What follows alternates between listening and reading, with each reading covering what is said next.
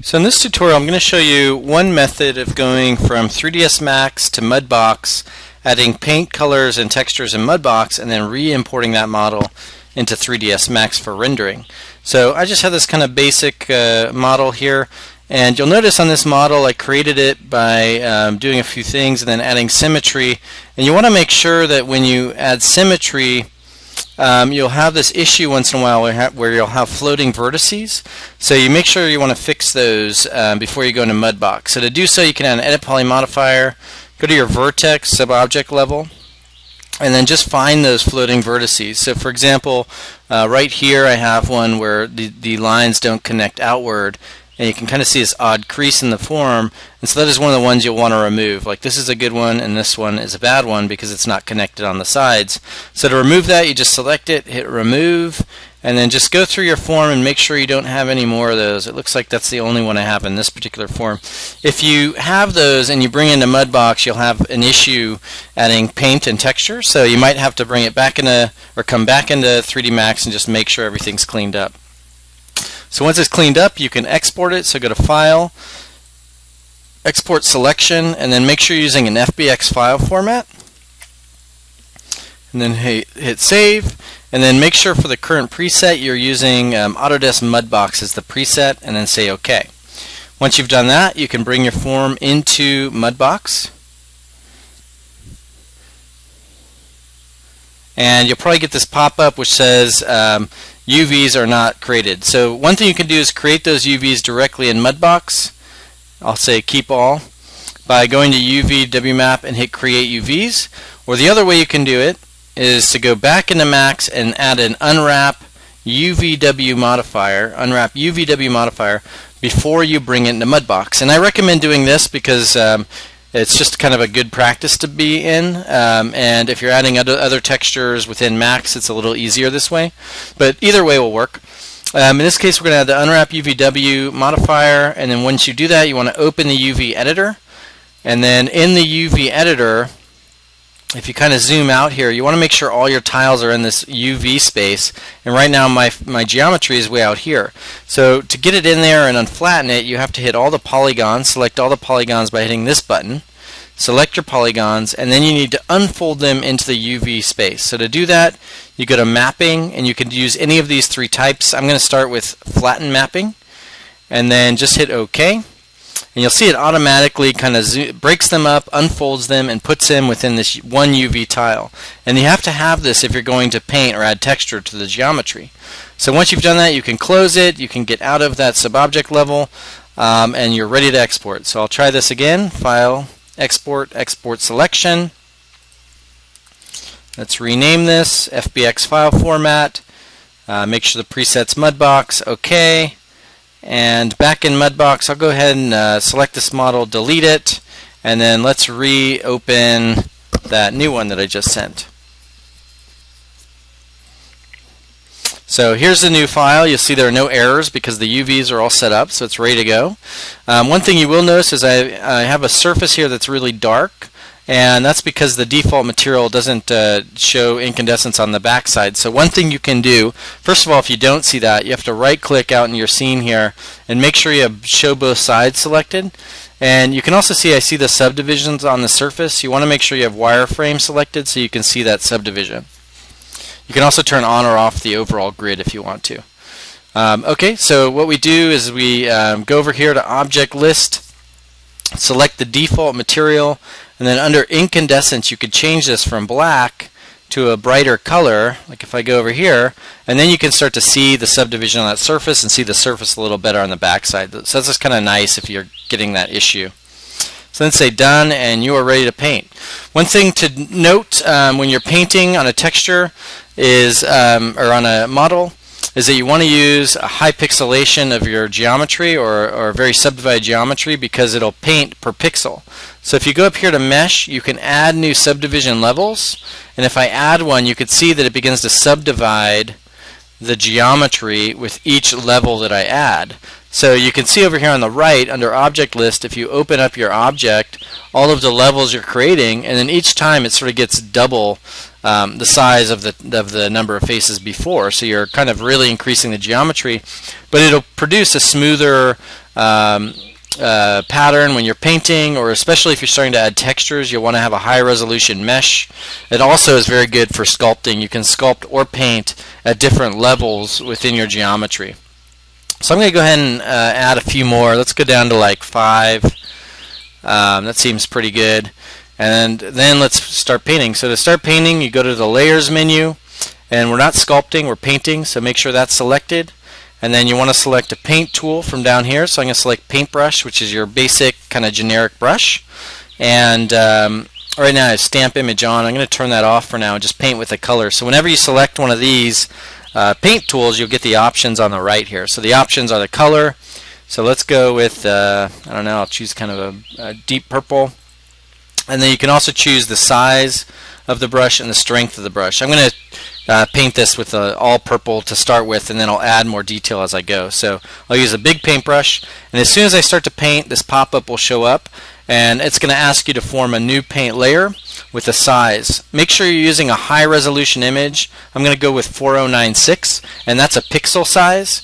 So you can imagine if you're rendering like a 24-inch by 36-inch image, but you're using a super low res texture map on the geometry, it's going to render low res no matter how big of an image you render. So you want to make sure you're using high resolution images whenever you're planning on rendering a high resolution or a big scale rendering. So I'm going to use 4096. You can even go bigger if you want to. Obviously file size increases as you increase this number. So I'll start with 4096. And then you can choose the channel option. So right now, these are the different map layers that are going to be in the material in 3ds Max. Diffuse is the general color or pattern, but you can also paint directly with opacity. So if you wanted to make a perforated surface, you could actually just choose opacity channel and then paint that perforation onto the surface. You can also paint with bump maps or glossiness. So let's start with diffuse, say OK, and then you should be ready to start painting. So I'm just going to paint over the surface here. Just kind of make sure everything's covered, mostly.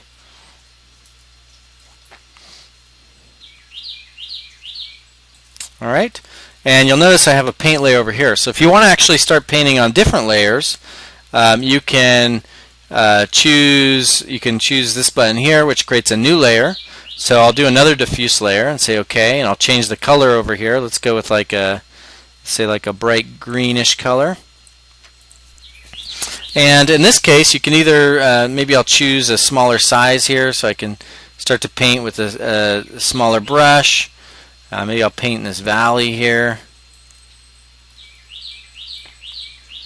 And I could use other tools if I want. Right now I'm just using the paintbrush, but you could project images onto a surface. You could try these airbrush. I really like this blur tool once I paint. So if you hit the blur tool, it'll kind of blend between different colors or different patterns that you've done. So it's sort of nice to like smooth out the textures a little bit on the form. You can also use different stamps or stencils. So I'll go ahead and create a new layer. We'll use diffuse again. And let's use a stencil this time. So I'll just select this first stencil here. You could select any of these stencils and basically project using that stencil pattern onto the surface. So if I choose this first one, you can also scale these up. You see over here on the right, so if I hit S, right mouse button, I could scale it up or down depending on the size of the pattern I want to paint. And you can also on the right use tiles, and it'll sort of tile it across the scene.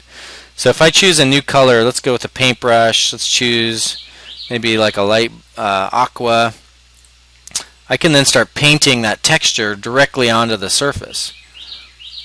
And if I want this to be exactly right there, I can sort of paint that right there onto the surface. You can also turn that off and select Stamp. I'll make a new paint layer. And on this one we can use a stamp. So a stamp is sort of like a stencil. Instead of projecting through it, you're kind of stamping it onto the surface. So in this case, let's just kind of try one of these here. Let's check a new color. Let's go with like a bright kind of gold. And then you can see you can like paint that pattern directly on the surface. So that's another way to start adding paint or pattern. And you can, if you select this little arrow here, you can add stamps that you find online. You can create your own stamps, and the same goes for stencil. So once you're done here, you're ready to export. I'm going to export this as a high resolution, so I'm going to export this at the level 5 here and see what that does. Later we'll go over another tutorial where you can export the normal map and kind of fake the density or tessellation of the surface, but for now we'll just go ahead and export it as it is. So to do so, you just right click, select model, and then go File, Export Selection. Let's rename this. Make sure it's FBX file format. And then once you go back into Max, you can import that geometry. So I'm going to go File, Import, find my FBX. Make sure it's Autodesk Media and Entertainment is the preset. Say OK. And then you'll notice, one thing I didn't do there is I didn't change the name of the form, so it wanted to just replace this form. So actually if I want to, which is fine, you'll notice if you go into the materials now, you can actually see your material in there. But for now, let's actually rename this one. So I'll just add some numbers there, and now I'll re-import that model so it's not trying to replace the exact same geometry there. And you'll see this time it'll put the Mudbox geometry and the original geometry. So I'll go ahead and select this original geometry and hide this. You can see the Mudbox geometry. I'll turn off my edge faces so you can see the pattern there a little better. But that's the basic form. So if you want to render this now, you can hit render, but first thing I would do is go into your material editor. It's also a good habit just to go ahead and select that and add the UVW map, unwrap UVW map modifier to it. It should automatically pick up the UV maps from your original form, but go ahead and add that. It's a good habit to get into. And then when you go in here, you can see the material is brought in with the geometry. So if you double click on that, for this particular material I'm just using a diffuse color and a reflection, and it's using a default material. The one thing you want to do before you start rendering in VRay is create a new VRay material. So let's go up here to VRay material, double click on that, and instead of using a default material, it's just better to use a VRay material. So wherever these maps plug in, you just want to plug those in over here to the VRay one. So diffuse for that, reflection for this one, reflect map, and then if you have any other maps, like if you did opacity for example or glossiness, you could plug those in and over here as well. And then once that's done, you can just delete that material and use this new VRay material. If you double click on the VRay material and kind of hover down here, you'll notice there's a maps category here, or maps list, and each of these have numbers, percentages next to them. Right now this reflection map is way too bright. It's going to be like a mirror. So I'll probably want to delete or reduce this down to like 10 or maybe even 5, and you'll have to just test it and render it. But this is really nice. Like if you bring in a bump map, which we'll talk about later, you could really increase that bump map just by changing the percentage here. So once all that's set, you should be able to render this. And it should render with all of the maps that you created within Mudbox. One thing that's kind of nice is if I unhide that original form, I can actually apply the same material to that form. Let me hide the Mudbox geometry there. And it should render the same here. So if I go back to my material editor, by the way, if you double click on this, you can hit this little light bulb here with the grid so you can actually see the map, and there it is. And so this one will actually render with this low resolution thing here, with the low resolution, but high resolution map, but low resolution geometry. So one thing you can always do is select this geometry and add a Turbosmooth, you know, if you want to get it a little smoother and a little more like the Mudbox geometry. And then this should render pretty nicely. Yep.